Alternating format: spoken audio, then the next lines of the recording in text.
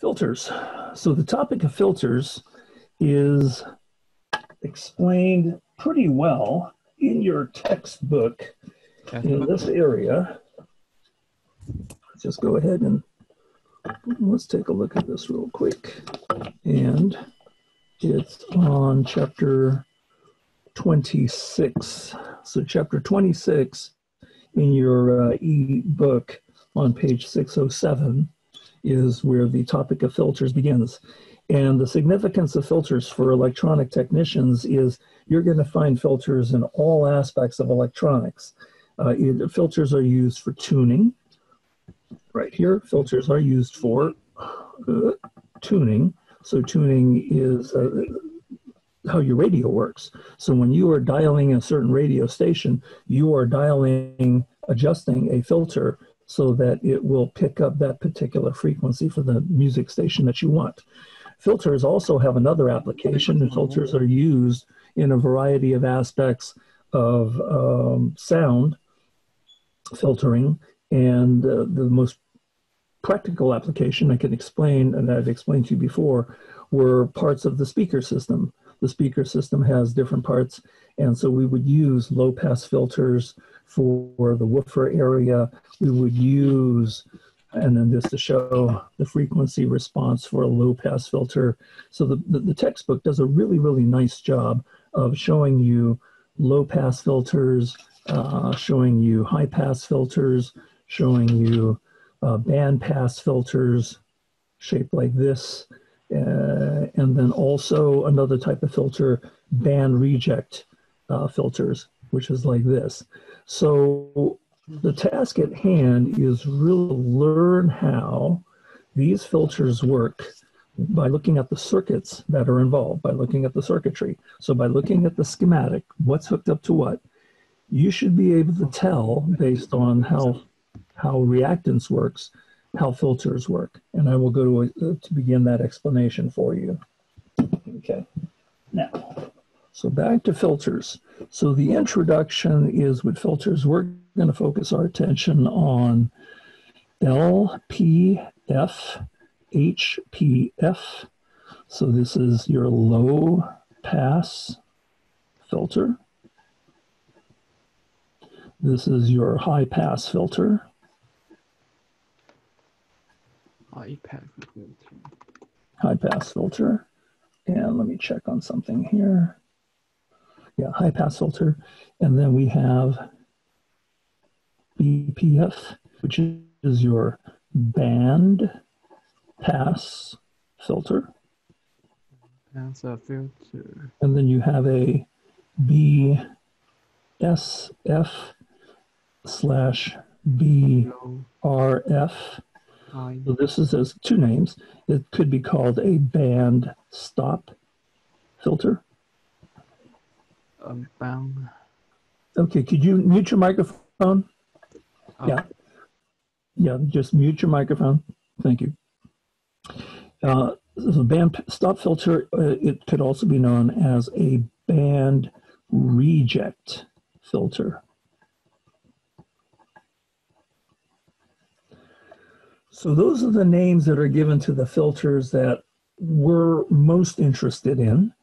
And the one that's specifically used for radio is this one here. This is your bandpass filter, is used for radio frequencies.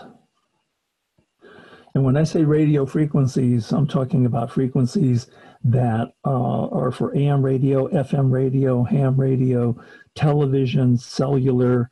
So if you're on a cell phone, you've got a bandpass filter working in your cell phone to pick up the specific frequency for Verizon or for T-Mobile or whatever other carrier that you might be using. So they're very specific filters tuned to very specific frequencies. Collectively, they all work this way. So let me help you out here. I'm going to show you something called a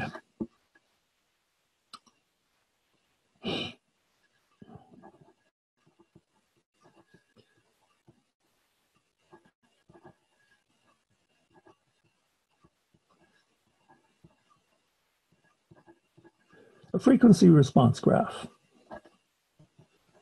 an FRG, if you will. And a frequency response graph will be graphed this way. You'll be able to see a vertical axis. You'll see a horizontal axis. The horizontal axis, and these have to have labels.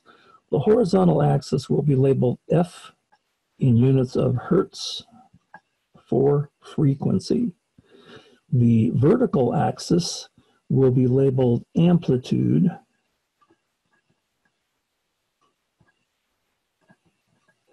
and that's typically in units of V for volts, or capital B, lowercase d, decibels. So let's talk a little bit about amplitude. And put that in a square. So amplitude is simply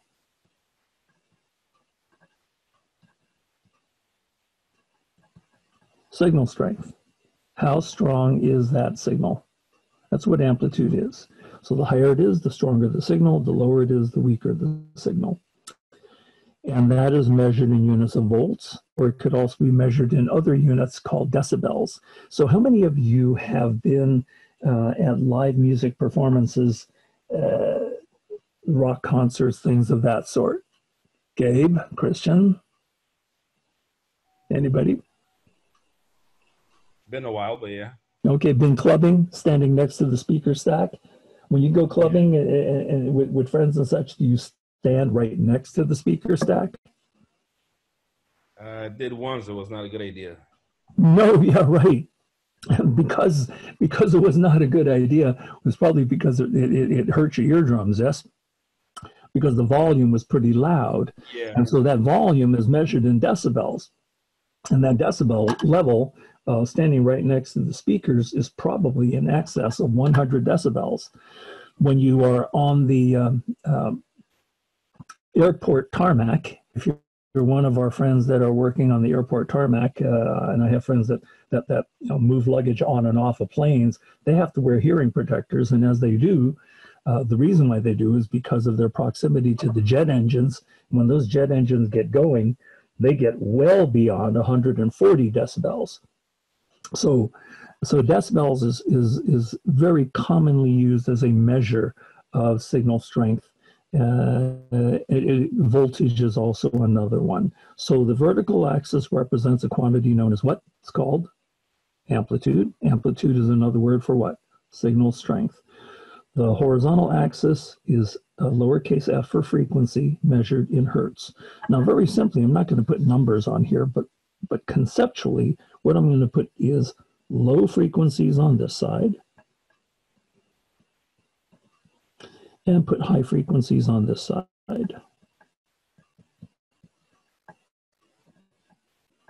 Okay. And if we think in terms of audio, not everything is measured with respect to audio frequencies, but if we think about audio, audio is defined as the range of frequencies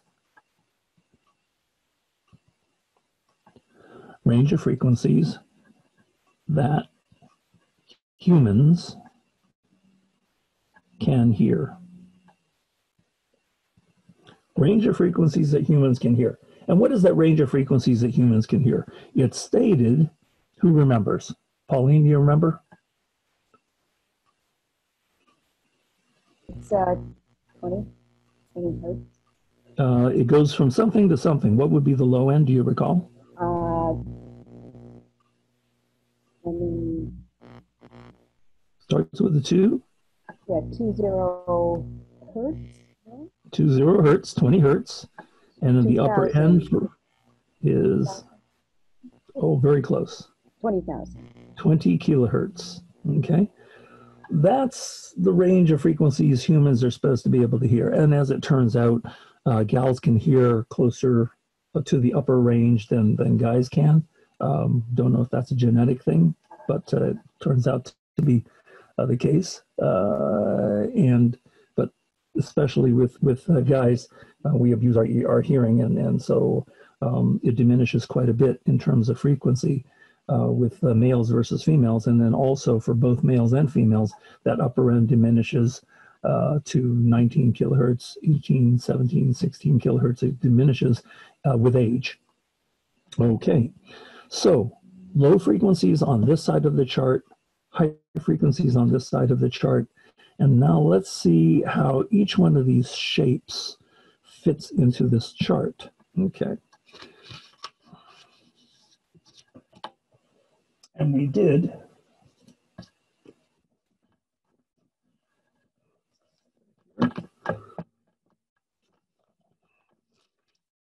identify right here. This would be defined as a low pass filter. Why is this a low pass filter? If I get low frequencies on this side, high frequencies on this side, is the shaded area, the blue, dark blue shaded area, shows the range of frequencies that have been passed.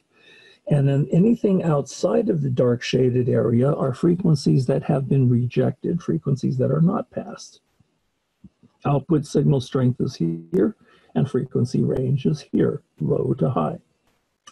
So in what part of this range from low to high, what part of this range from low to high is the majority of the blue shading occurring? The majority of the blue shading is significant on this side of the frequency response graph, yes?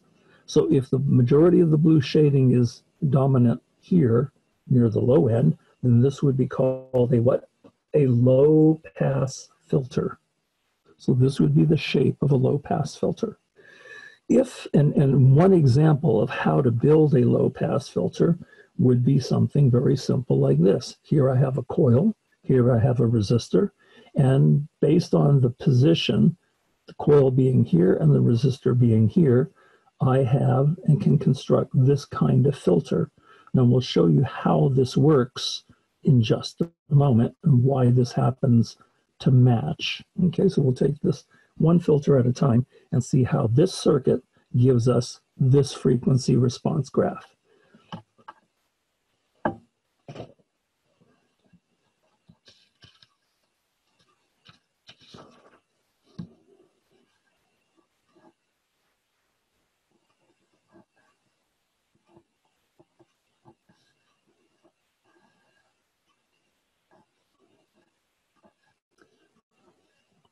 So this is your V output, and this is your V input. So let's say, and this is an L and this is an R, and this signal coming in is going to be a sine wave signal. And let's say that it is from 20 to 20 kilohertz. So this is very similar to what would come out of your amplifier. Your amplifier will have full range of sound, processing your MP3s or processing your surround sound video, whatever it is that is being amplified. It's going to be fed into this circuit with a coil and a resistor. And let's see how this coil and resistor behave. There are ohms that are represented by the resistor. So there's going to be ohms over here. And the inductor by itself, L, stands for the magnetic characteristics of this device. We're interested in the ohms. We're interested in something called reactance. So we're interested in something called X sub L. X sub L. It's based on inductance. And there's a formula that you've seen before. I will reiterate it here. X sub L is calculated as 2 times pi, get your calculators ready, times L, times F, times L. Does this look a little similar to the one that we played with for capacitive reactance? A little similar. This is called inductive reactance. And this is defined as opposition to AC current. Opposition to current.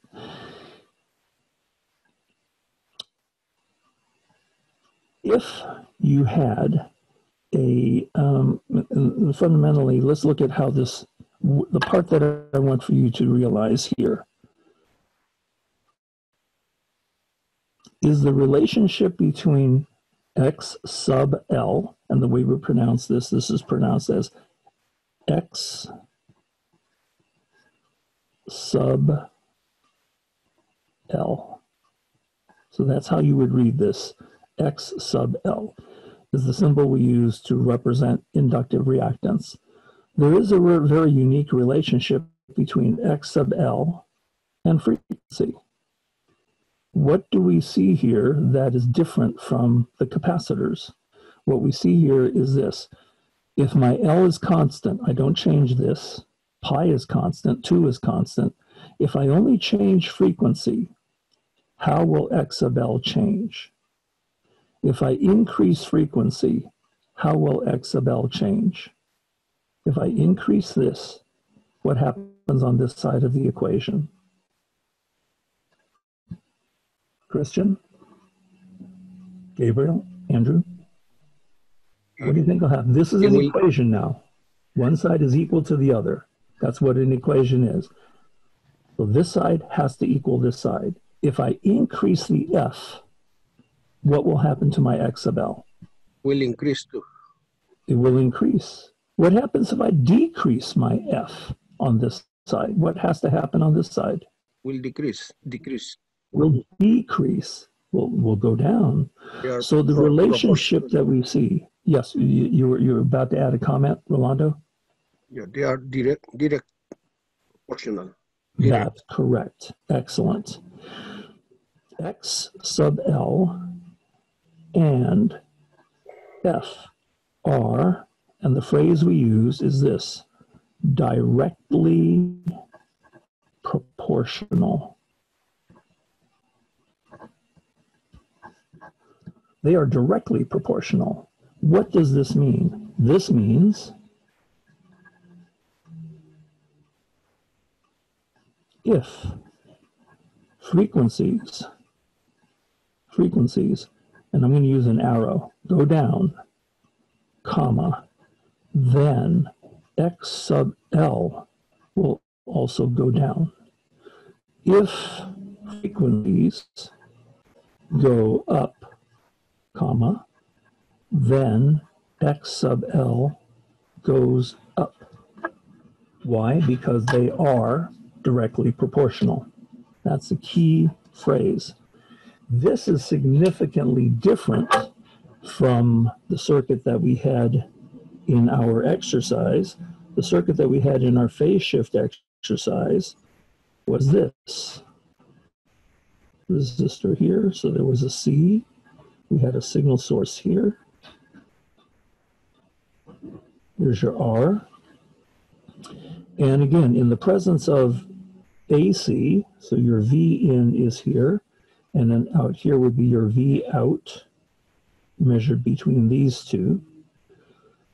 We're not interested so much in the capacitance, we're interested in how the ohms behave with respect to this. There is a characteristic you can calculate called X sub C. X sub C, if you recall, X sub C was 1 over 2 pi FC. And here, this is called capacitive reactance. And this is pronounced as X sub C. That's how it's pronounced. And what is the relationship between X sub C and F? X sub C and F are something. If I were to increase F, what happens to X sub C? If I were to decrease F, what happens to X sub C? Remember, F is now in a denominator.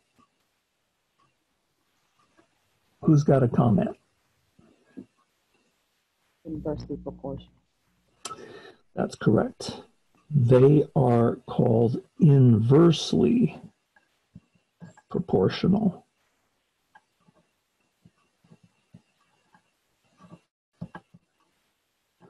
What does inversely proportional means?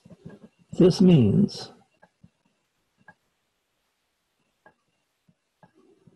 if frequencies go down, comma, then x sub c goes up. It behaves in the opposite direction.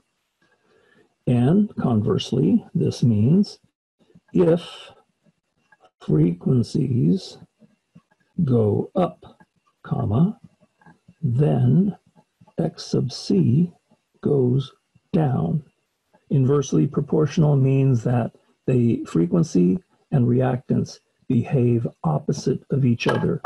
So the relationship that you have here is that these are inversely proportional. Very important concept when we look at how these guys are going to behave. Questions so far? Okay, let's go on to the next page. So we're going to continue with this and explain how this becomes a low-pass filter.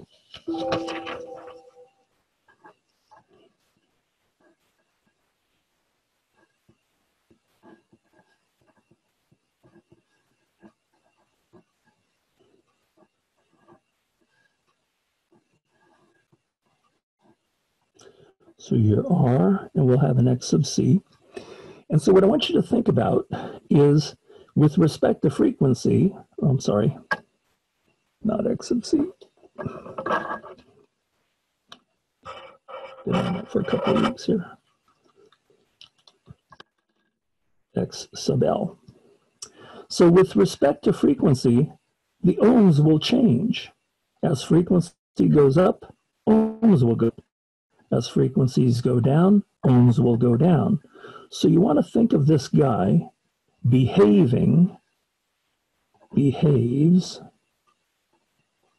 like this. What is a resistor with a diagonal through it? Anytime you have an electronic component with a diagonal through it, that means this is variable. Variable ohms.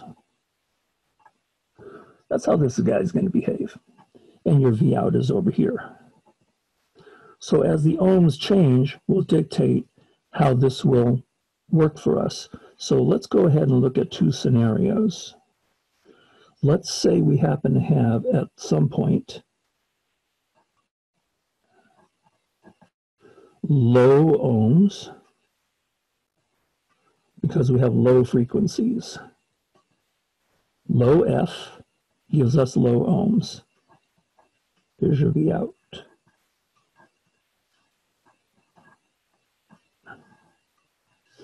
And then the converse over here,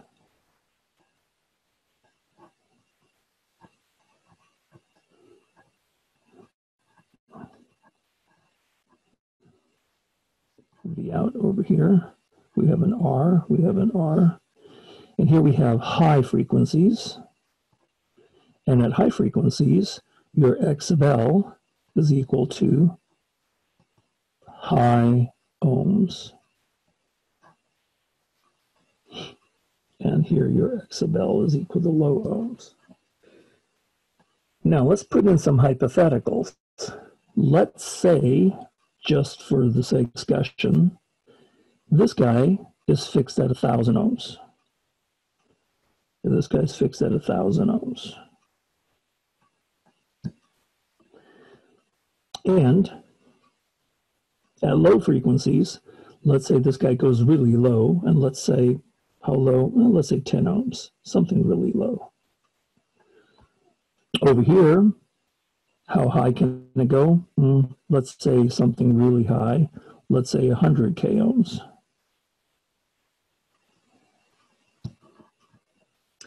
Based on this, what it is that you have when you go to measure what voltage will come out of these two terminals is based on voltage divider formula.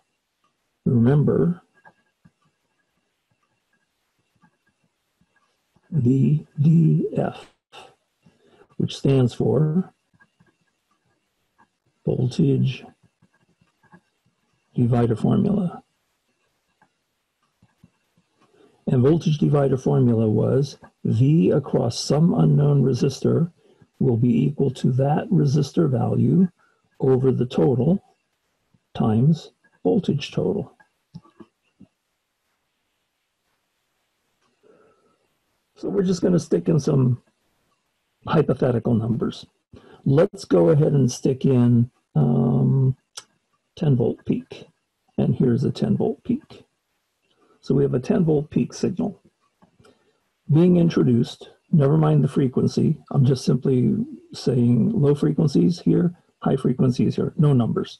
The only numbers is at low frequencies, we know that X sub L will be low. And how low? Hypothetically, let's say it goes down as low as 10. The other side of the frequency spectrum on our frequency response graphs would be high. So in high frequencies, we know that our X sub L ohms will be high. Why? Because for coils, that characteristic for X sub L for inductive reactance, we said earlier, was what? They were directly proportional. As frequencies go down, X sub L goes down. As frequency goes up, X sub L goes up. So that being said, let's see how this plays out. What would be the total ohms in this particular scenario? The total ohms in this particular scenario is 1,010 ohms, yes? Because they're in series. Let's just say, for the sake of discussion, somewhere close to 1,010 ohms. We know we can't add them up because there's reactance issues, but just for the simplicity's sake, let's say that if we could, we have something similar to this. In a deeper discussion, we would do phase calculations. We would calculate an actual voltage, but we don't have to do this right now. We're just going to go the simple route in order to determine how a filter works. So since they're in series, we know they're going to add. Mathematically, we should be using phasor analysis, using a little bit of Pythagorean theorem, but we're going to skip that just for simplicity's sake and say, I got 10 ohms here, I got 1,000 ohms here, something not far away from 1,010 ohms. How do I do my calculation and determine what my voltage is going to come out? Well, let's show you. In this particular scenario, my VR is going to be equal to the 1,000, approximately the 1,000 over 1,010, and it's going to multiply by the 10 volt peak. So why don't you all try that on your calculators? Take 1,000, divide by 1,010, multiply by 10.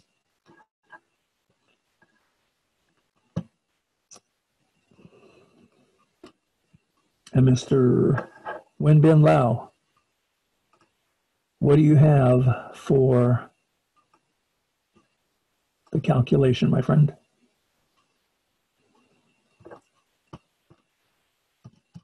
Punch in 1,000, divide by 1,010. 9 volts? Is it 10?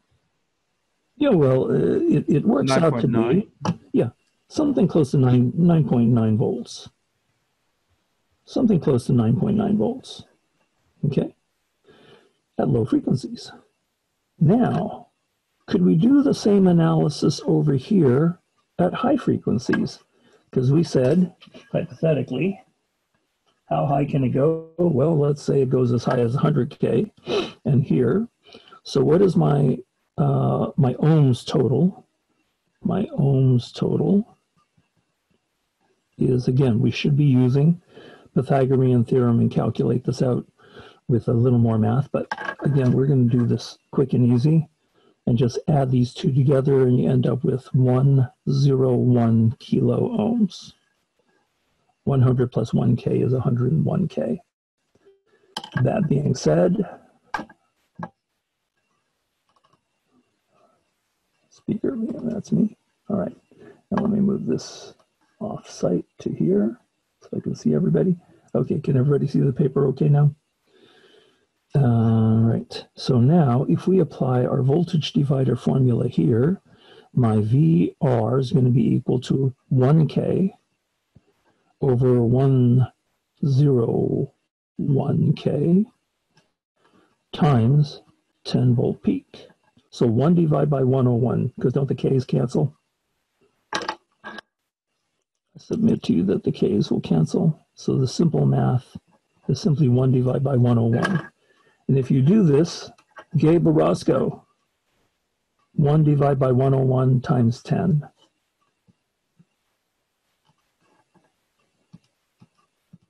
I got 99.9 milliohms.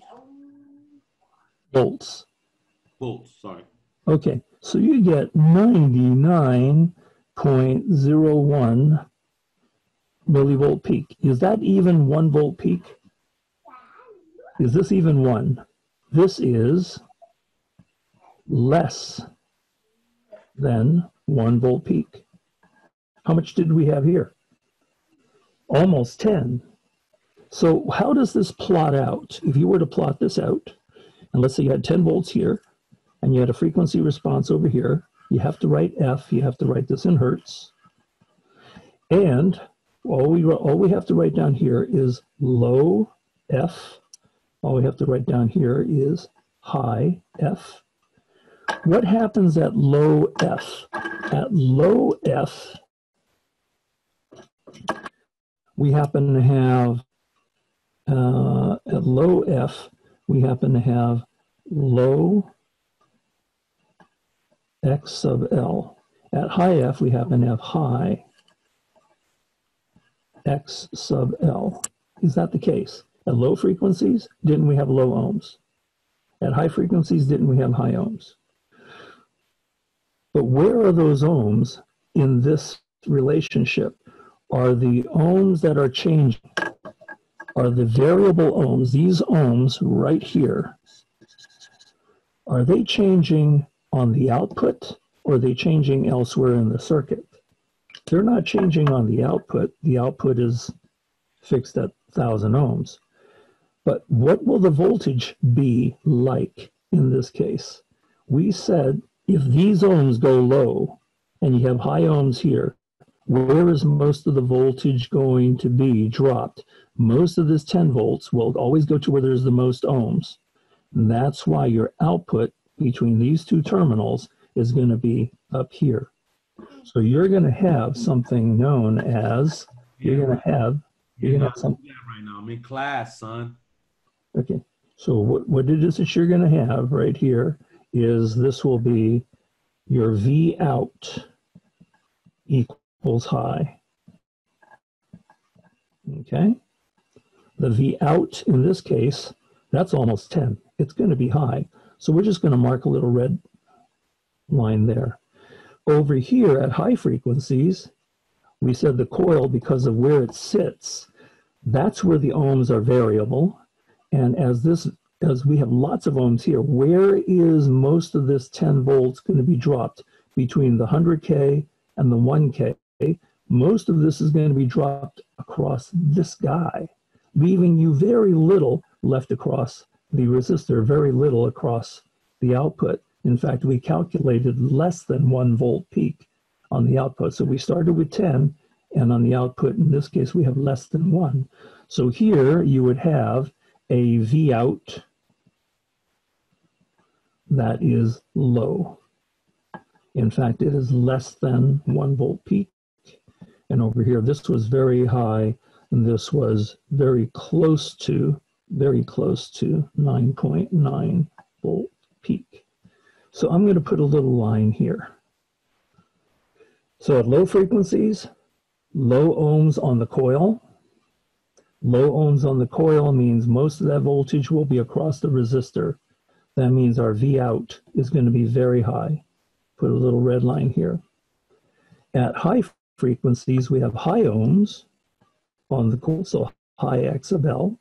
But those ohms sitting up here are going to be taking the majority of the voltage drop from the 10 volts, leaving you very little left over across the R. So your output across the R is going to be very low, in this case, less than 1. So I'm going to put this guy here. If I go to connect this with an S-shaped curve, there's my S.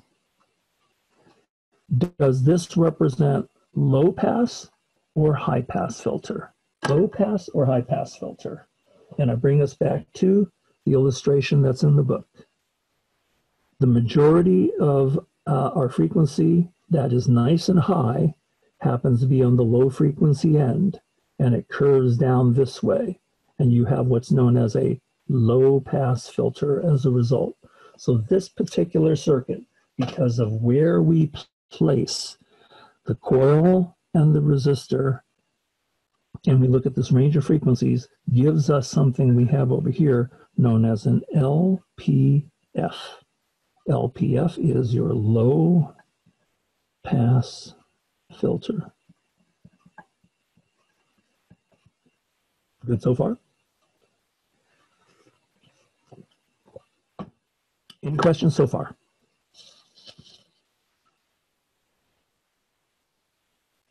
Okay, I'm going to move on. I'm going to take the cap, I'm going to take the coil and the resistor. There's my AC signal. I'm going to put my resistor here, put my coil here.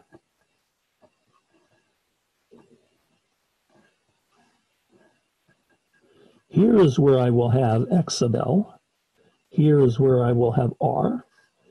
And between these two terminals here will be my V out. This is my V in. And again, hypothetically, let's say we have a 10 volt peak. What happens here? Now this behaves like this.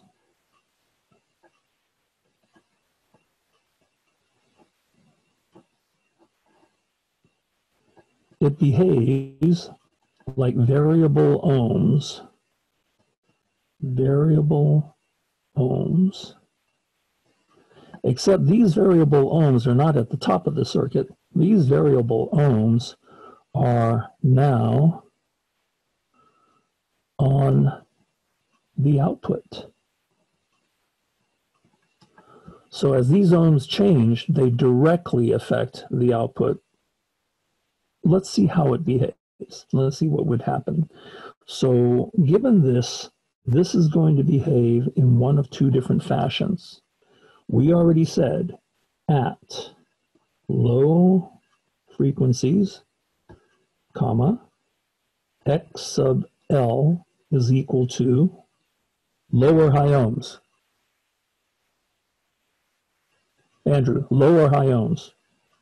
At low frequencies, X sub L behaves like low or high ohms. High ohms. It does the opposite, right? This is a coil. And a coil, X sub L and F are what? Oh, they're the same. Directly proportional. So that means as frequency goes down, X sub L must go down.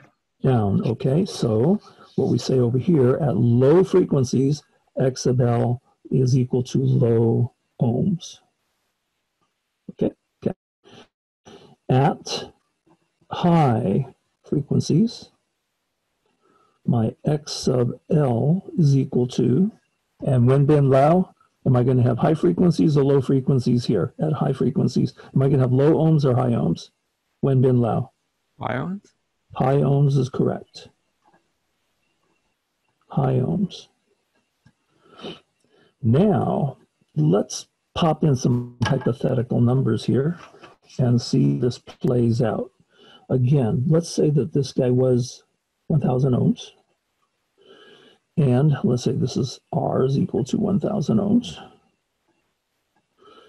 And how low can it go? Well, let's say it goes to 10 ohms. How high can it go? Well, let's say it goes up to 100 k ohms. We're just going to use the same numbers. And the source is still going to be a 10 volt peak. So that way we don't have to recalculate our numbers. And again, The proper way to do this is with Pythagorean theorem in order to calculate total ohms. Total ohms are known as what? Impedance. We're just going to do this fast and easy and say our total ohms here. So ohms total equals Z, which is equal to impedance.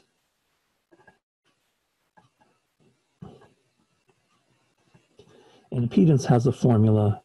Impedance was given as the square root of R squared plus X squared. Okay, so we can calculate that out if we wanted to, or we can approximate for this particular discussion. We're just going to approximate that X of L plus R is not that far away from Z. So if we approximate, in this case, we happen to have a Z that is approximately 1010 ohms, yes? So what would we calculate our V out to be? So what's my VR in this case? VR is going to be equal to, actually my V out. I'm going to change this up a little.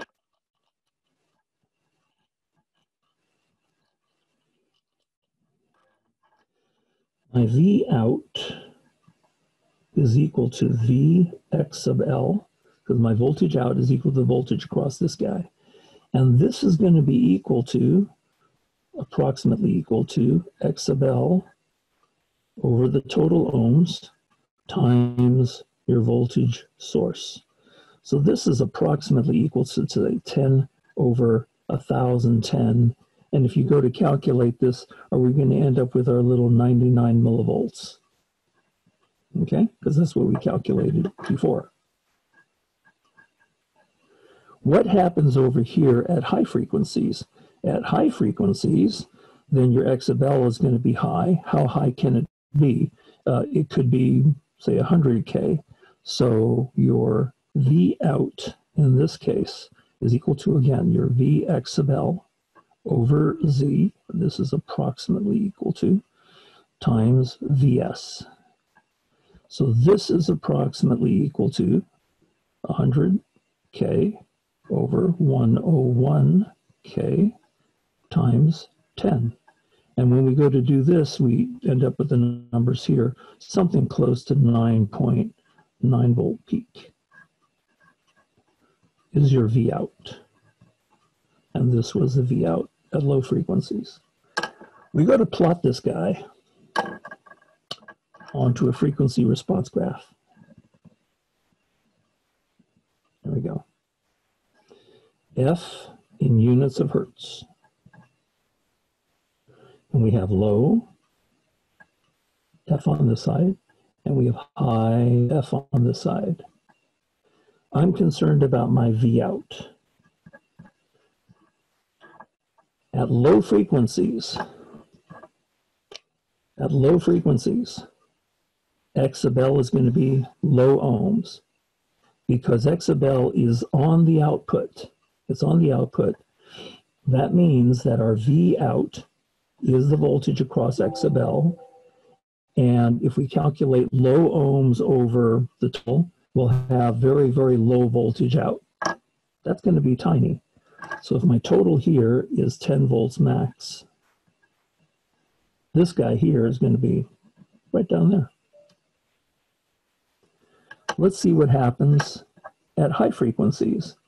At high frequencies, X sub L is equal to, so at high frequencies, X sub L is equal to high ohms.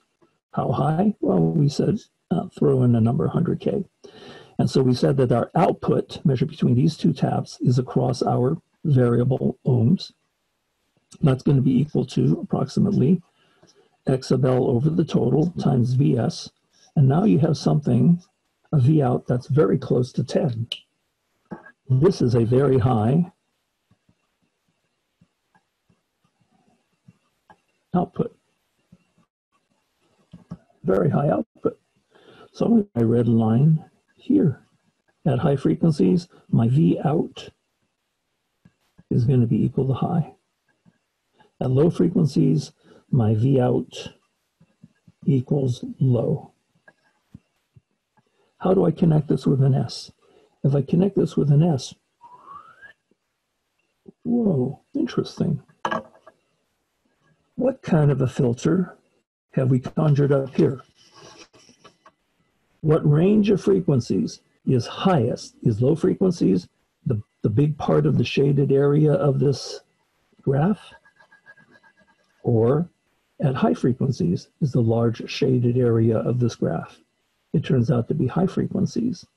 So what type of filter, what type of frequencies is being passed in this particular case? This would be known as an HPF, which is a what? A high pass filter. And does this suspiciously look a lot like this guy here?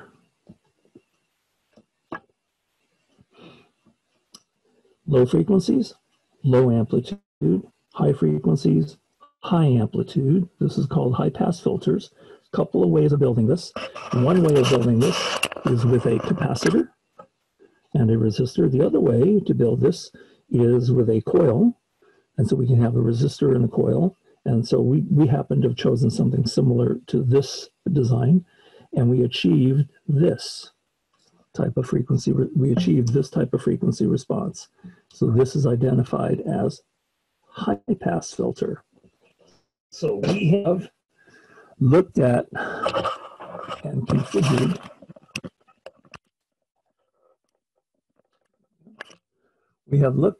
configured two different circuits. One circuit had the coil at the top of the circuit and the resistor at the output. With the coil at the top of the circuit and the resistor at the output, if we go to do this analysis, we determine this becomes a low pass filter. If we simply switch the position of the coil and the resistor, put the resistor at the top, put the coil on the output, we end up with this: resistor at top, coil on the output. And if we go to analyze and compare low frequencies, low ohms, high frequency, high ohms, but where are the ohms that are being changed? The ohms that are being changed are no longer at the top. The ohms that are being changed are on the output. And our voltage measured is across those ohms that are changing. So if I have low ohms on the output, I will have low voltage on the output. If I have high ohms on the output, I will have high voltage on the output. And so based on the frequency that causes these ohms to change, this results in a high pass filter. So the only difference between the low pass that we had a moment ago and the high pass filter that we have now, between the resistor and the coil, is a simple switch of the position of the coil to here. So here's the thing. What is it that you need to understand from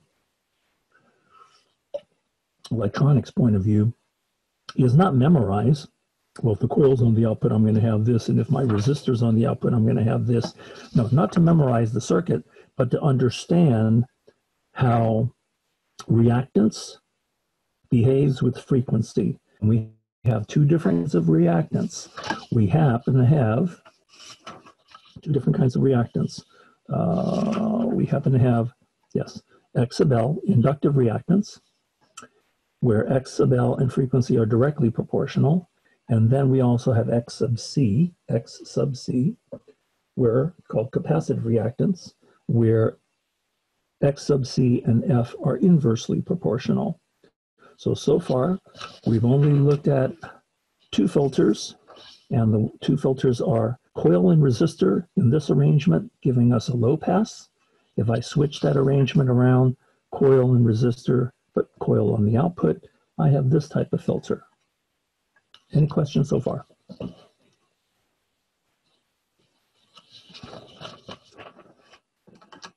Next.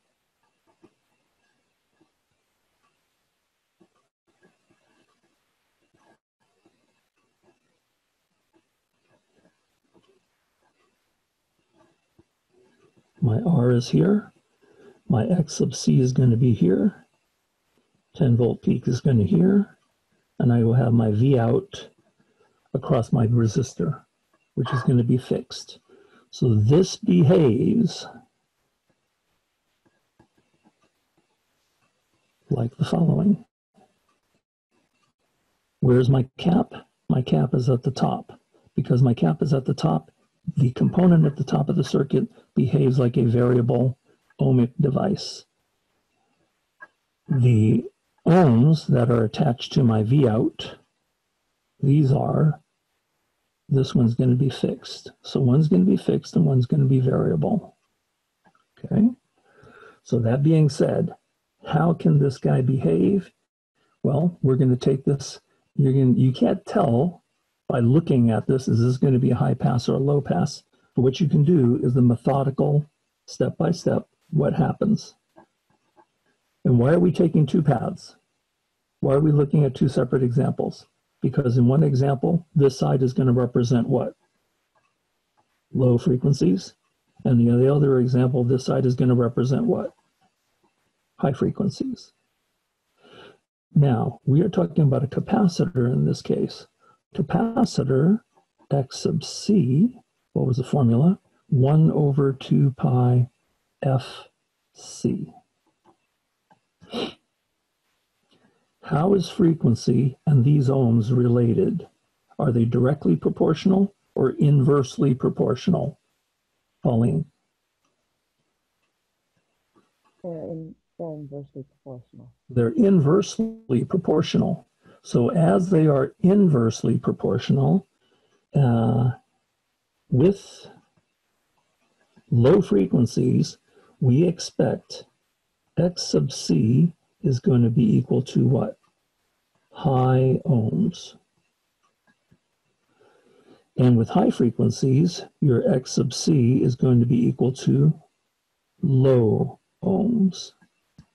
Is that a reasonable expectation, everybody? Does that show an inversely proportional relationship? When frequency goes low, ohms go high. When frequencies go high, X sub C ohms go low. And this behavior is only for a capacitor. With a coil, they were directly proportional. So now let's analyze where these ohms are. These ohms are at the top of the circuit.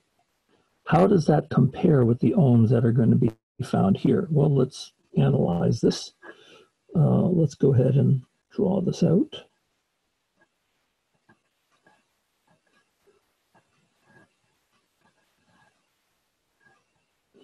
And here's the R. And again, let's go ahead and use our hypothetical value we used a little while ago. And let's call that 1K ohms. And high frequencies. How high can things go? Well, they're X sub C. Let's say hypothetically it goes up to 100K ohms. And this is our 10 volt source.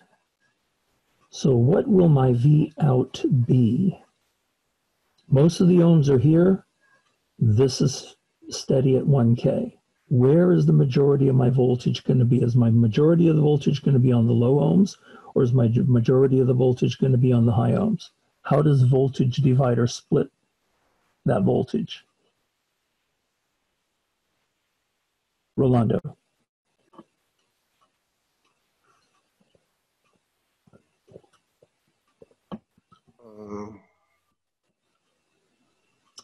I got 10 volts here, lots of ohms here, little ohms here. Where is most of the voltage going to be divided? Let me see.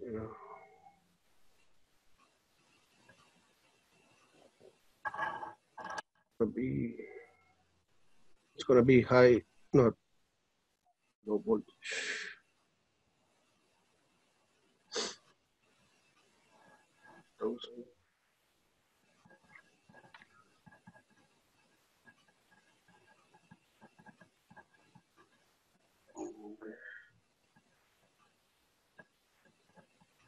Is that true?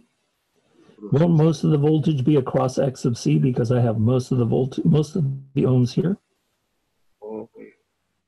Yeah, the bigger the ohms, the more voltage will be found across that component. So most of the voltage will be across X sub C. This leaves, That'd be the path of less resistance, right? no, let's not use that phrase because path of least resistance is a very popular phrase, but it doesn't apply here because we're not talking about current flow. We're talking about, because current is the same in a series circuit.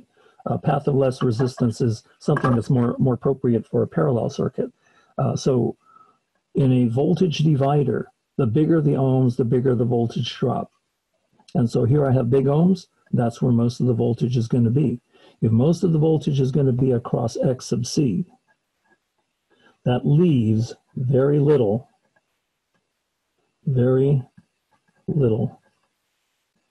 voltage on the out.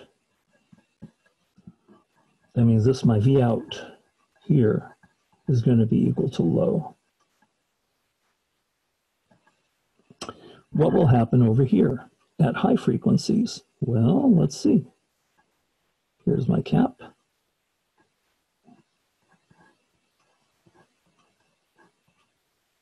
Here's my R. And here's my vote measured between here and here. And here's my X sub C. So we said that X sub C and F, these guys were inversely proportional. So what does that mean? Well, at high frequencies, we have low ohms. How low can this go? I don't know. This goes down to 10 ohms. This guy's fixed at 1K. This guy's still 10 volt peak. So what happens in this particular scenario? Where do I have most of the ohms now? 10 ohms here, 1,000 ohms over here. Where are the majority of my ohms? Andrew? The 1,000 ohms? The 1,000 ohms. That's big. That's compared to 10, that's big. So what we have is most ohms across R, so most voltage will be across R, so V out is going to be very high. And mathematically, if we wanted to play that guy out, this would look something like this. The numbers are very similar. So your V out in this particular case is approximately, and again, we should do this with Pythagorean theorem, but quick and easy, we'll just do it this way, is approximately 1K over 1010 ohms. And this will be times 10 volt peak. And this is approximately, we calculated earlier, 9.9 volt peak. Is that most of the 10? Isn't most of that 10 volts dropped across the output? Because I have lots of ohms here. So my V out's going to be very high. So if I go to put this guy on a chart like so, and here's my F in hertz, here's my low on this side, here's my high on this side, and here's my V out. So at low frequencies is on this side of the chart. My output is going to be what? Low. So that means I'm going to mark my red line here. At high frequencies, X sub C is going to be low because they're inversely proportional. But where are those low ohms? Those low ohms are up here at the top of the circuit. Where is the majority of my ohms? The majority of my ohms are here. So most of that 10 is going to be found here on these output taps, close to this. So that means at high frequencies, I'm going to have a fairly high voltage out. So I'm going to draw a line right here. How do I connect these two? Oh, what type of a filter does that look like to you? Rolando.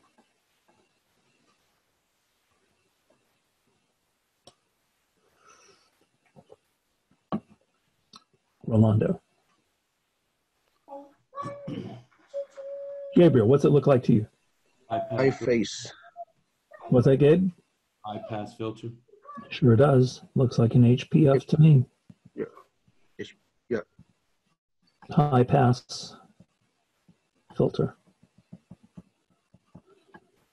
So are there a couple ways we can make a high pass filter?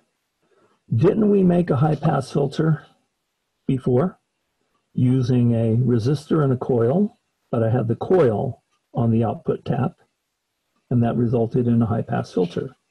Can I also build a high pass filter using a cap and a resistor, but putting my cap at the top and my resistor here? Interesting that I can do a high pass filter with a coil resistor combination and with a cap resistor combination. Okay, now I'm going to do a cap and resistor again. So we're going to do this guy here. Here's my resistor. Here's my cap. Here's my V out. And my X sub C is here. My R is here. 10 volt peak is here. How does this behave? This behaves like a fixed R over here, and it behaves like a variable ohms here on output.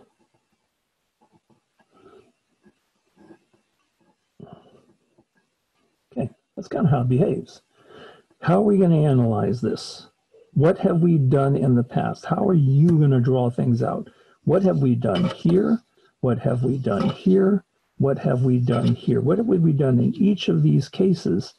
In each of these cases, didn't we draw an arrow for low frequency? Example, didn't we draw an arrow for high frequency? Over here, didn't we draw an arrow for low frequency, another arrow for high frequency?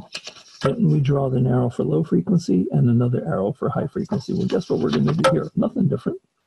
We're going to do this way.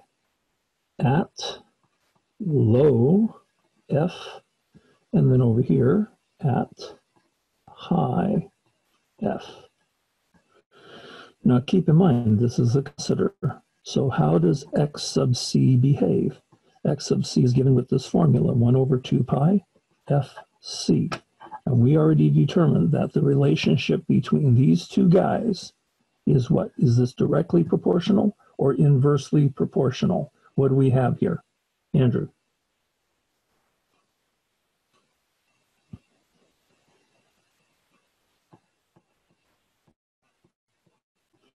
They are inverted. No, they're they're proportional, aren't they? Well, if the F is in the denominator, no, they're not. If my F is in the denominator, my X sub C is out here, they're stated to be inversely proportional. Okay. They're not in any way directly proportional. They're inversely proportional because F is in the denominator. They would be directly proportional only if you saw this formula without any 1 over F and X sub L here are said to be directly proportional, but the moment I introduce a 1 over, then anything in the denominator compared to this side is said to be inversely proportional. So these are inversely proportional. So the formula is given by whether this is a cap or a coil. And if it's a cap, this is a formula for cap, for capacitive reactance. So we have an inverse proportional relationship. If it's a coil, it's given by this formula. X is equal to 2 pi FL, where we have a direct proportional relationship. That being said, let's go ahead and take this apart and analyze this. So X sub C at low frequencies, how does your X sub C change? At low frequency, X sub C is going to be equal to high or low. If it's inversely proportional, it should behave in the opposite direction. So what should this be, Christian? Low or high ohms? High. This should be high ohms. And where are those ohms? Are those ohms are the high ohms at the top of the circuit or the high ohms at the output? They will be in the output, no? Yeah, because this is physically on the output tap.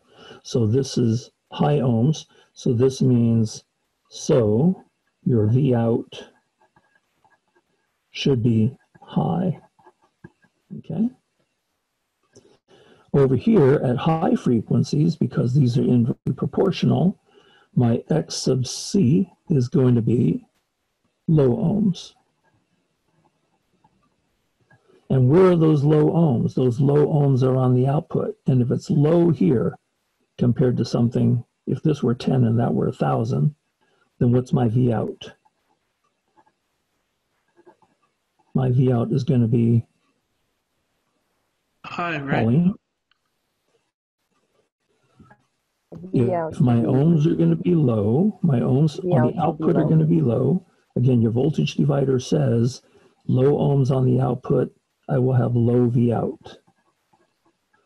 Now, I didn't mean to skip this, but what may be helpful is if we go ahead and draw the circuit examples and pop in some numbers here, okay? That might be helpful for us. Because we did this with every example so far. Let's go ahead and do that here. So low frequency, high ohms. How high? Let's say this is 100K ohms for X sub C. The R was still fixed at 1K. This is still 10 volt peak. Look, which side has X sub C is high and X sub C is on the output. So my V out. Where will most of the 10 volts be? Most of the 10 volts will be across X sub C, which is measured across the output. So my output is expected to be high. So what will happen as a consequence in this case, we have this. Let's summarize. Most ohms on output. So V out is going to be equal to high. That being said, if I were to draw a frequency response graph right here, where I have low and I have high on this side,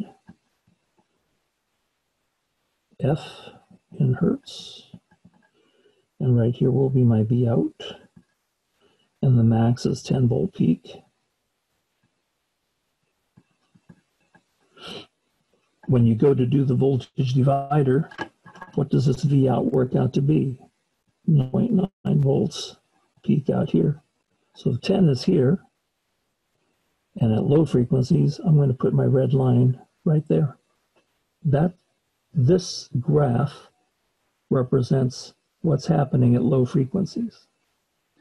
Let's see what's happening at high frequencies on this side. So at high frequencies, because X sub C and F are inversely proportional, high frequencies equals low ohms. And where are those ohms? Those ohms are on the output. Well, to help us better visualize this, I'll just go ahead and take a moment and draw this guy in.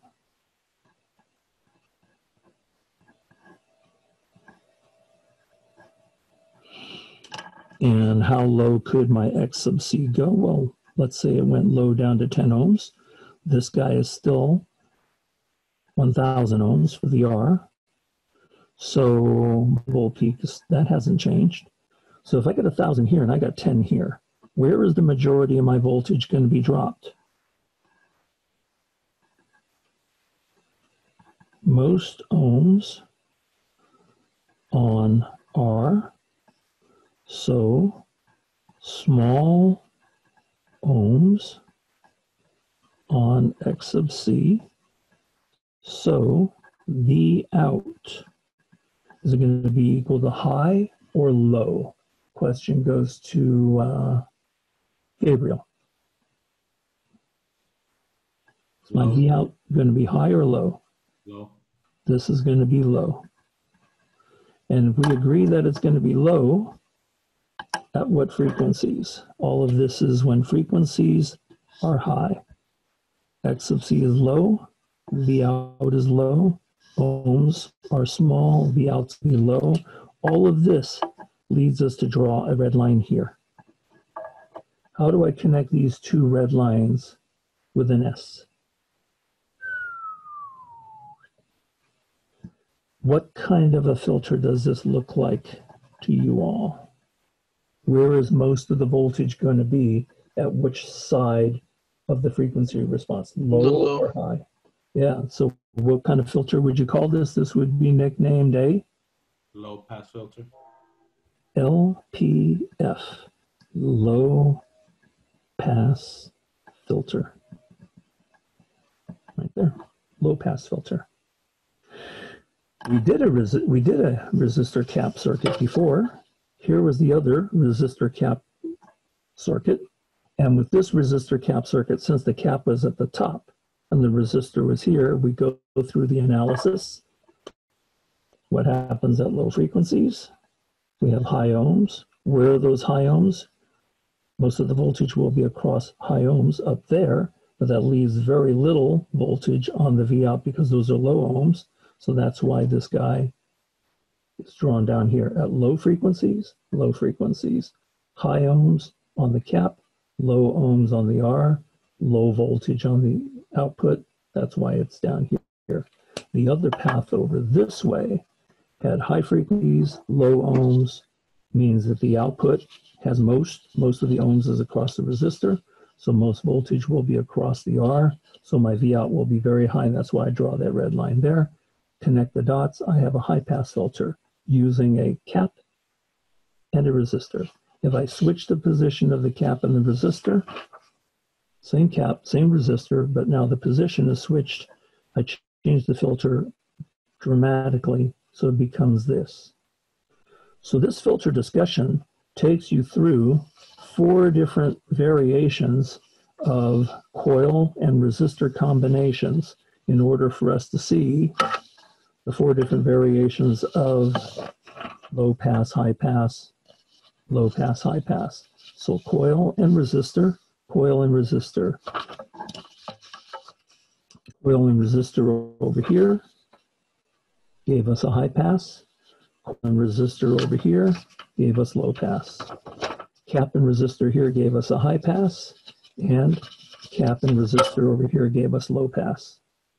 So 4 filters based on just these 2 components. Now, next thing we'll talk about is resonant filters.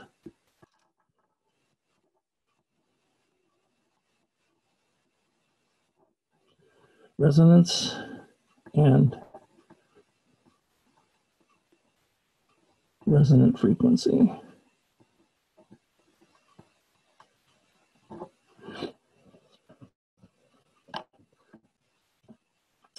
Now, this is what happens if I happen to have, here's low and here's high. This is frequency in units of hertz. And with a coil,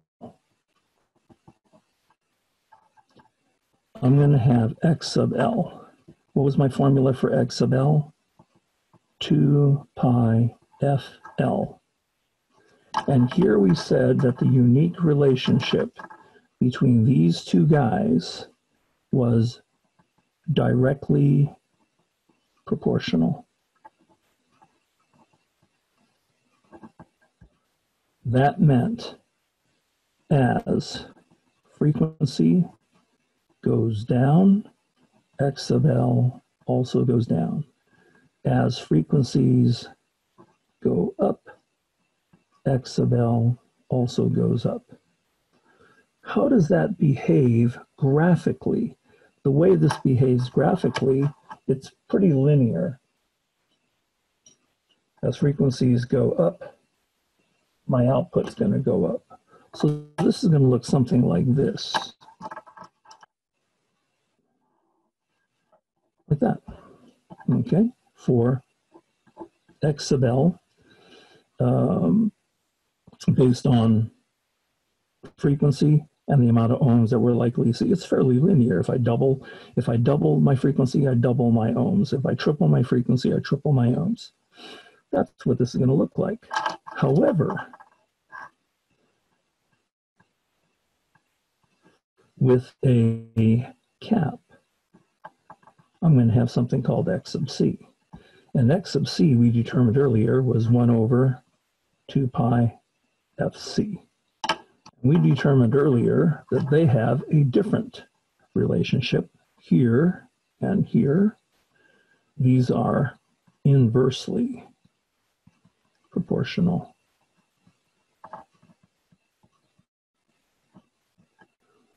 So as frequencies go down, X sub C, I'm sorry, goes up. That's an arrowhead. That's a comma. As frequencies go up, comma, we expect X sub C to come down. How do I graph this here? So at low frequencies, that's this one here. As frequencies go down, where's my ohms? Up. So this is going to start up here. As frequencies go higher, that's this guy here, frequency goes up. I'm now on this side. My ohms are going to be demonstrated going which way? Down. That's here. Now this is not a linear relationship. This comes down like so. Okay. So if I have a circuit that has a cap and a coil, there is a very unique frequency where these two guys are the same. Right here, my X sub C is equal to X sub L at one very special frequency. That frequency is given as FR, my resonant frequency.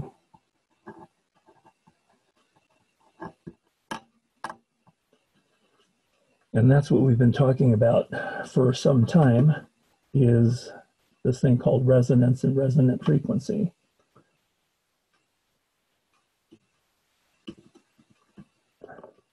So any questions about this so far?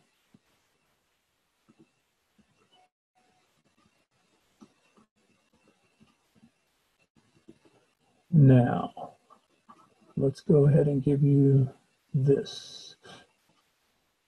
That formula for resonant frequency is called FR. And FR is equal to 1 over 2 pi square root of L times C. That's how we can calculate. If you happen to have a cap and a coil in the same circuit, we can calculate resonant frequency. And based on that frequency and how we build that circuit, we would be able to determine what type of filter we have. Do we have high pass, low pass, band stop, and how it behaves.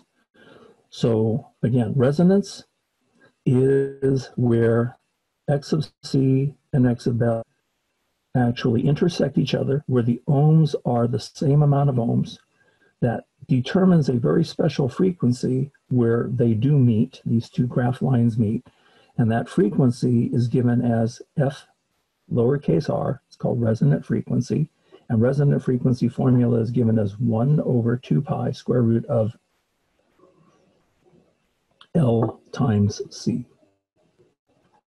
Okay, so this is resonance and resonant frequency, and resonant filters. And with resonant filters, you will have a mnemonic,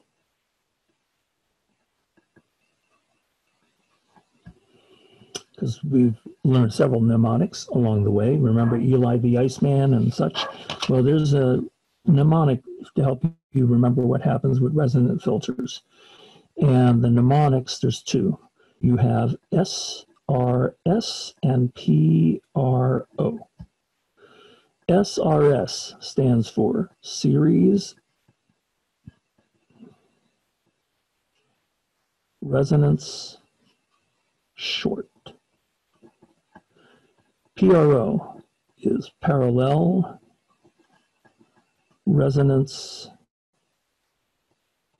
open. Okay.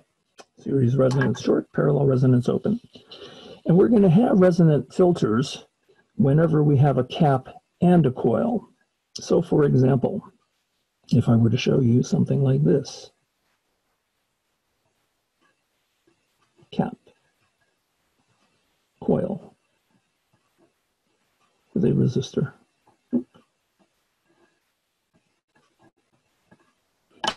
So my output will be here, be out. And here's my R, 1K, 10 volt peak. Keep numbers simple. Doesn't matter what those are. Do I have a cap and a coil? And are they in series or are they in parallel? What do I have in this arrangement? Andrew. The cap and the coil. Are they in series or are they in parallel?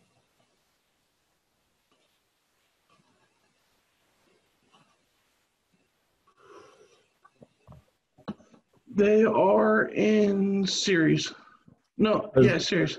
They share a common current path, yes? Yes. All of these are in series. This is a series circuit. And so as they are in series, but in particular, the cap and the coil are attached to each other in series. At the top of the circuit, I have a resistor on the output. So when you see this arrangement, guess what? You're going to think of which memory tool? You're going to think of, so these guys are in series. These guys are in series. So you're going to immediately think of SRS. And SRS says it's a mnemonic, it's a memory tool.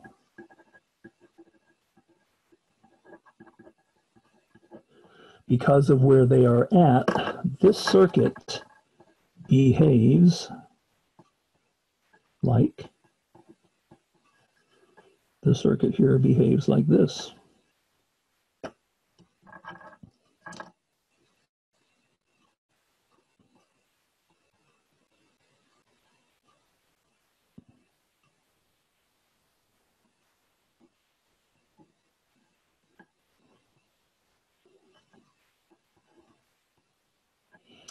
And here's my V out.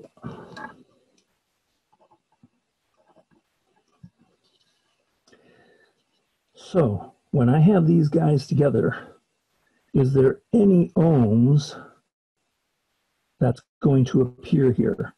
None, because they behave like a what? If they're in series, at resonance, they will behave like a short. I'll define resonance for you in a little bit. But if they are in series, they behave how? As a short. And as a short, it means it behaves like a bare piece of wire. So if it behaves like a bare piece of wire, my 10 volt peak, am I going to lose any of that 10 volts at the top of the circuit? Nothing on the bare piece of wire. Where is my 10 volts going to appear? Across the resistor.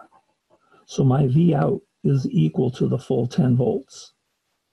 What this particular circuit behaves like in a frequency response is this. There's low and there's high. But with resonance, we happen to have a very unique frequency,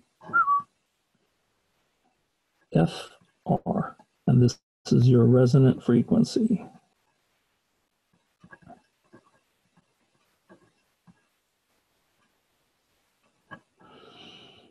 And if all of my ohms appear here on the output, then what will happen here is at resonance, I will draw my red line this way.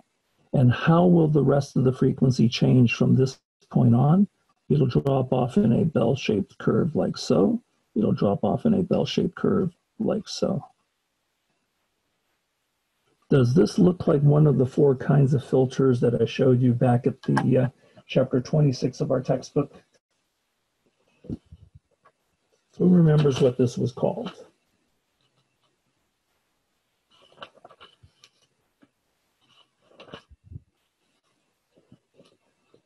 That the bandpass? Yes, does this look suspiciously?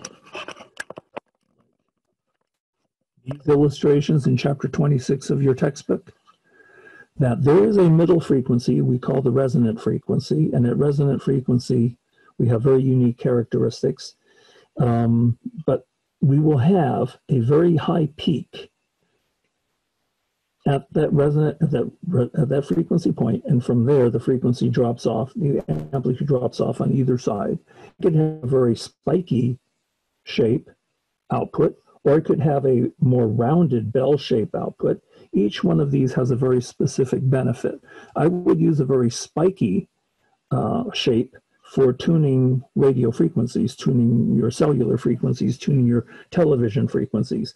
So everything where we're tuning in a certain frequency to receive, cable, satellite, frequencies on your radio, frequencies on your cell phones, we want this type of a shape here. Where do we want this type of a shape? We want this type of a shape if we're building a speaker box. If we're building a speaker box, and here's an example in your textbook of tweeter, mid-range, and woofer. And so for the mid-range, we would want this type of a shape, a resonant shape for the mid-range. A low-pass filter here for the bass, a high-pass filter over here for the tweeter, but for the mid-range driver, we really want to have a nice wide bell shape with a center frequency somewhere between low and high. And don't you see here, do I have a cap and a coil in series with each other? Isn't that interesting? So these two guys in series at the top of the circuit will give us a bandpass filter that would be perfect to be used for the mid-range driver of your loudspeaker system. Okay, and that is known as, over here, bandpass filter. So we want that rounded shape for where we're tuning for, say, our loudspeaker filters, and we want that spiky shape for what? What do you want to remember about the spiky shape? Bandpass. Where do we want to use this? Phones, computers. For your cell phones, for your digital satellite tuners, for your cable boxes, for your car stereos when you're tuning in the stereo frequencies. That's where you want this type of filter, okay? Where you're tuning in a certain frequency you want to listen to. What's your favorite Boom Chukka Hi-Fi station on FM?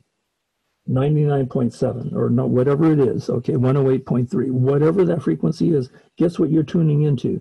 That frequency there, that resonant frequency, and you want this to be spiky. You want this to be narrow, because you don't want that radio station to interfere with the one next to it or the one next to it to interfere with this. That's why this wants, you want this to be narrow. And there are ways of determining the shapes of these, which are not part of this discussion, as part of a different class in electronics as to how do we determine the shape.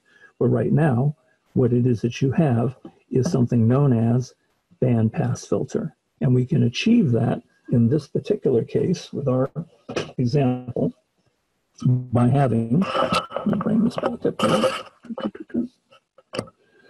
We can achieve that in this particular case by having the series cap and coil at the top of the circuit.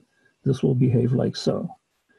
Suppose I take this circuit, put the resistor at the top, put the cap and the coil here. And now my V out.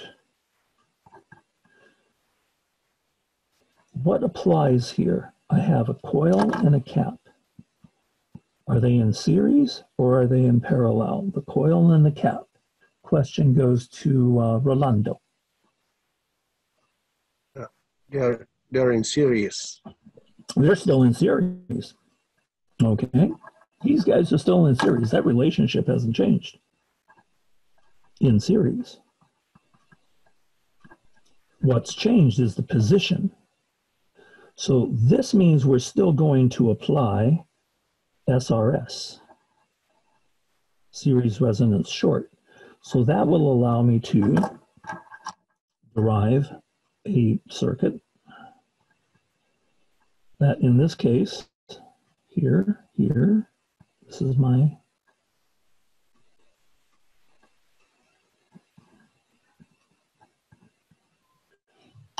V out.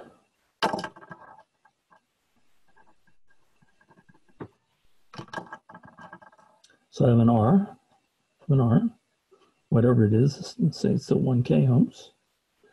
And here I have a short. Remember, series resonance, this behaves like a short. This is a bare piece of wire. So if I have 10 peak over here, I have 1K over here. A wire has how many ohms? How many ohms on a bare piece of wire, Pauline? 0. It's very close to 0 ohms. So the voltage will drop where I have the majority of ohms. Where will this voltage be dropped? Will it be dropped across this bare piece of wire, or will my voltage be across this resistor? It'll be in the My resistor. voltage, it'll be across the resistor. So how do I summarize what happens here? What do I summarize? What happens here is as SRS prevails, my V out is going to be equal to very low. It is approximately 0 volts because I have 0 ohms, because my ohms on output equal approximately 0 ohms. So I will have very little output. V out's going to be 0. So V out's going to be 0 volts. How do I draw this in a frequency response graph? I have, let's say, low, and there will be a resonant frequency, FR, and this will be high. And there will be a resonant frequency right here. And this is my resonant frequency.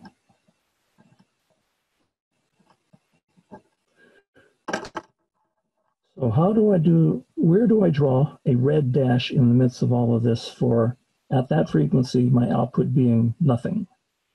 I'm going to put it down here. If I put it down here, how does the rest of the response behave as I go higher in this direction and lower in that direction? It will respond like this.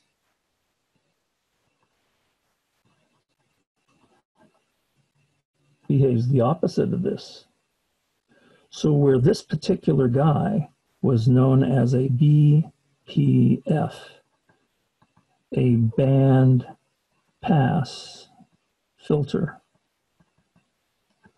this guy is known as a BSF, which is a band stop filter. All by changing the position of where the cap and coil combination sits. In the first case, it sat at the top, gave us this response because of SRS. In the second case, it sat at the output, gave us this response, again because of SRS, series resonant short. So the location of where this pair sits, either at the top or on the output, has everything to do with how these guys behave in terms of frequency response. Interesting. Now, if I go to move my combination here,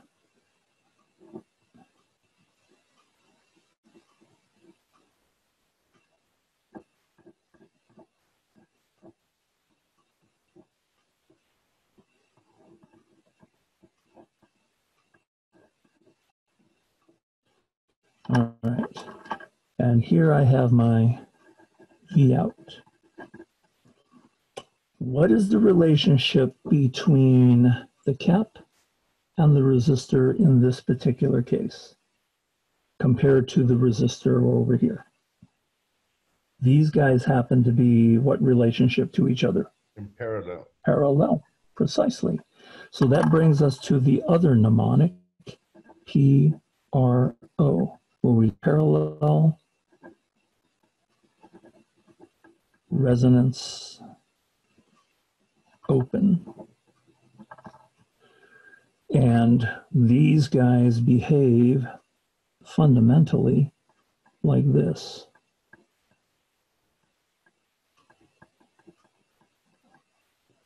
I have a resistor.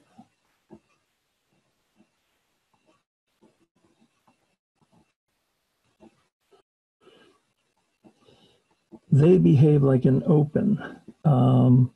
Let me draw it this way because these guys are going to be so high. My R is still here. This is going to be how high? Let's say infinite ohms. Okay, and here I still have my 1K ohms.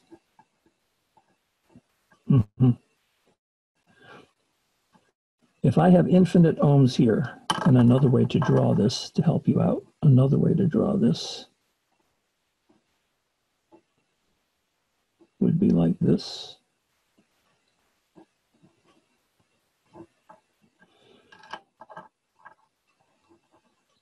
V out.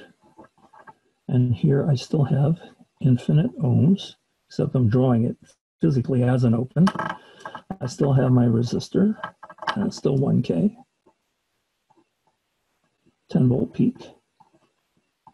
10 volt peak. I'm hooking up either a voltmeter or an oscope to measure my V out. What am I going to measure? Again, this is a simple voltage divider. Ohms here, ohms here. Most of the voltage will always be dropped across the highest ohms. So where will most of this 10 volts be? Will this 10 volts be across this resistor, or will it be across the open? Question goes to Pauline. It will go to the open. It will go to where I have the most ohms, and the most ohms is the open. Okay?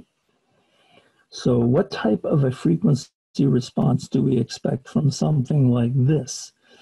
The frequency response we expect here. Here's my F. Here's this here, and there will be a resonant frequency, FR.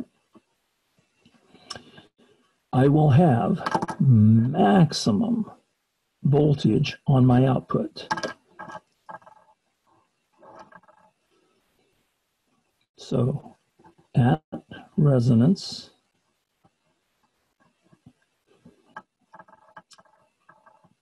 at that frequency, what will happen is my V out is equal to maximum. So where am I going to draw my red bar? I'm going to draw my red bar right up here at maximum. How will this shape? This will shape down this way on this side, and this will shape this way on this side. What type of a filter do we call that? This guy, Cortez, what do I call this? This is the bandpass? This is a band pass filter.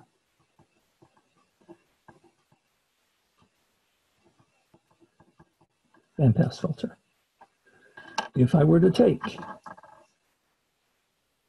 here's my circuit, and now over here, coil, capacitor,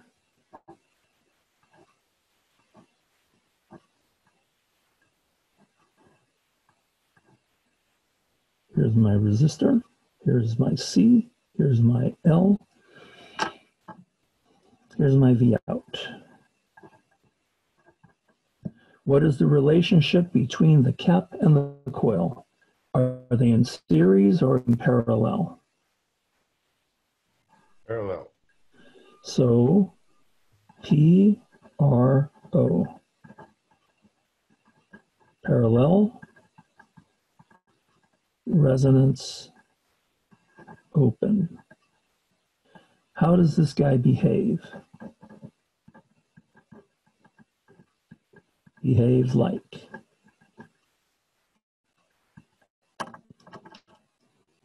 I have this.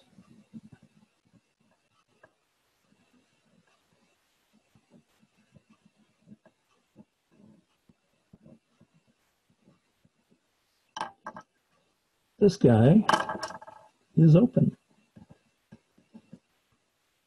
This is where I have infinite ohms. The R, I have this puny 1K ohm. My V out is here. My 10 volt peak is over here. There's my 10 volt peak. So if I have an open here, can any current flow? Nope. If no current can flow, can there be any voltage across this resistor? Nope. And if there's no voltage across here, what will my V out be? My V out will be what?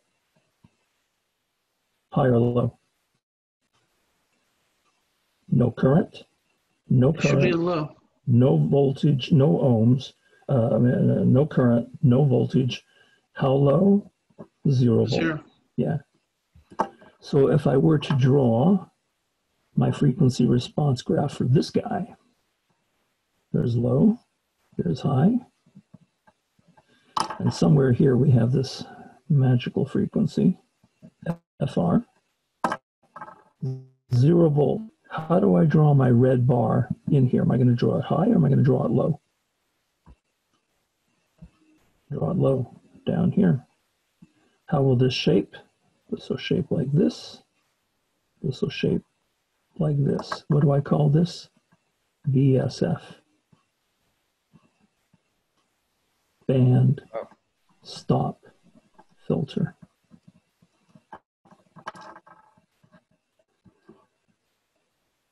Because here the principle that we want to remember is PRO stands for parallel resonance open. And if I've got these guys in parallel, it will behave like they're open, which means we got infinite ohms on the output.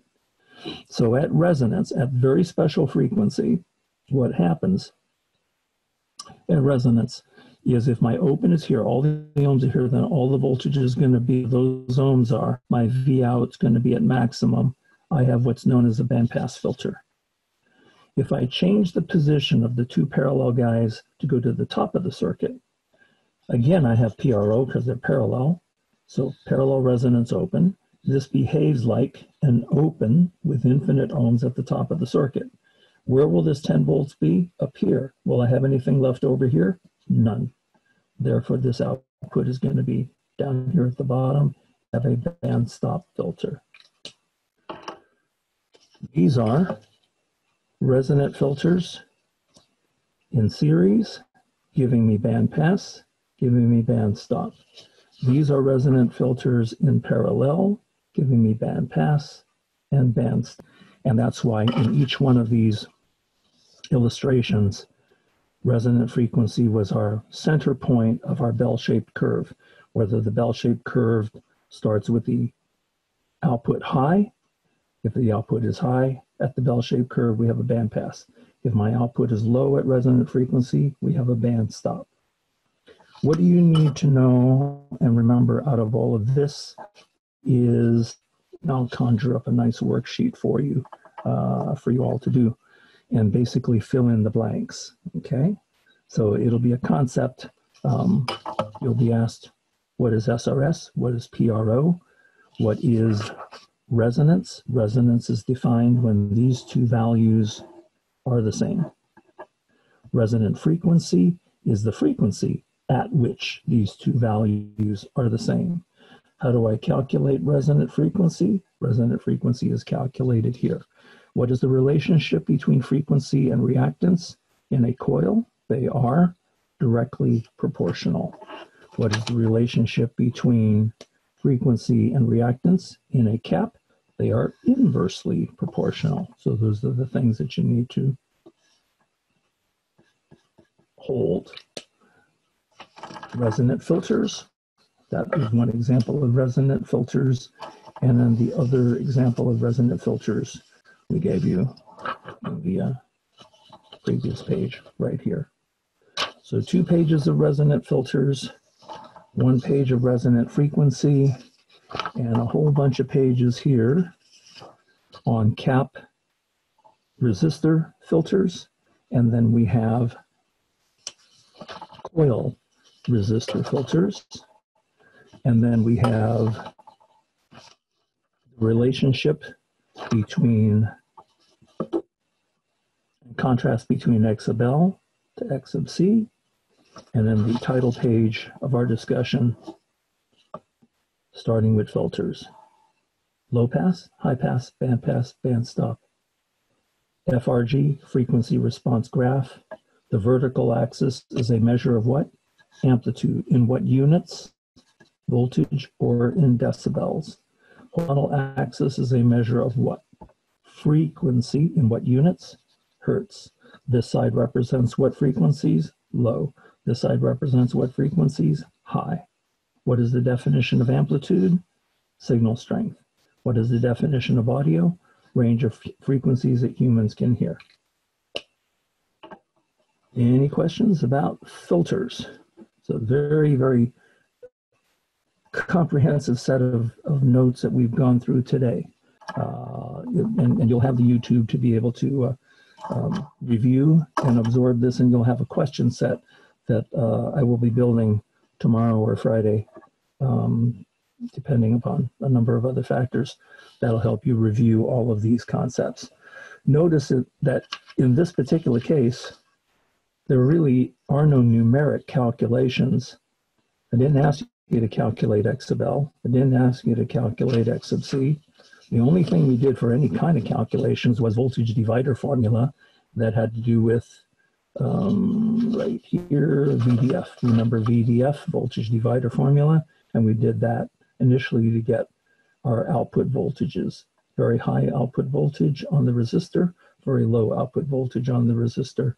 So we did that initially, and that's the only calculation that we made in the midst of all the rest of this. The rest of this, these have to be understanding the concepts of how coil resistor circuits behave. Coil resistor circuits behave here. Cap resistor circuits to give us this high pass filter. Cap resistor circuits to give us this low pass filter. And then when we resonant filters is when we put them cap and coil in series at the top, or cap and coil in series in the output to give us their respective band pass or band stop filters, because we're utilizing SRS, series resonance short.